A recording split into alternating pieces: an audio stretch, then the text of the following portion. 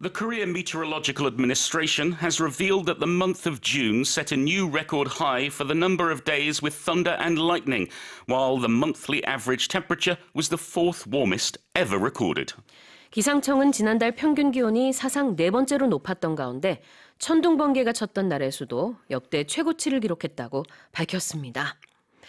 The first expression is to set a new record high. Yes, meaning it was higher than ever. The number of, thundery and lightningy days, the highest ever. If we set a new high, it's higher than ever before. We're breaking a record. Yes, setting a new high. And of course, high is used as a noun in this case. It means the highest figure. Exactly. Stat.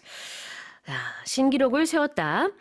And monthly average temperatures. Yes, it's the average temperature for the month. Of course, it will fluctuate day by day and place to place. But when we put all those temperatures together over the month, we get the monthly average. Aha. So monthly would be for the month. In this case, we're looking at last month. Yes. And then it says average. So that's somewhere in the middle.